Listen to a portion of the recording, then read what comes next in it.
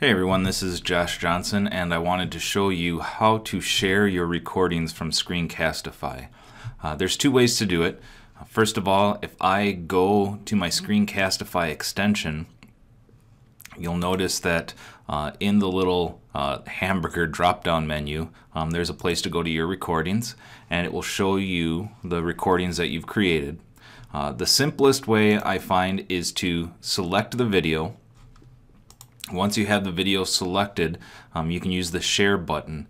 I would recommend going through YouTube.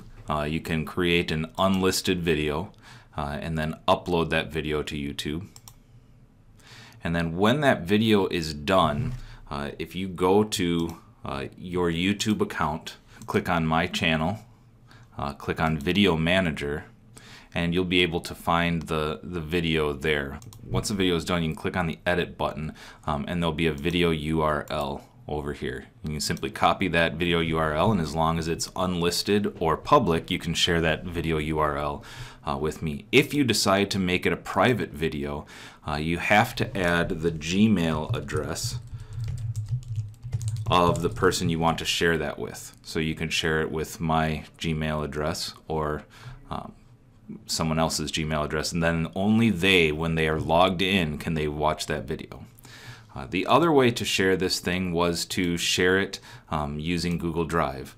Now you can make it public, unlisted, or private again. So when you do that, you'll notice it says the video is already uploaded. So to find it, if you go to yourdrive.google.com, you should have a folder in My Drive called ScreenCastify.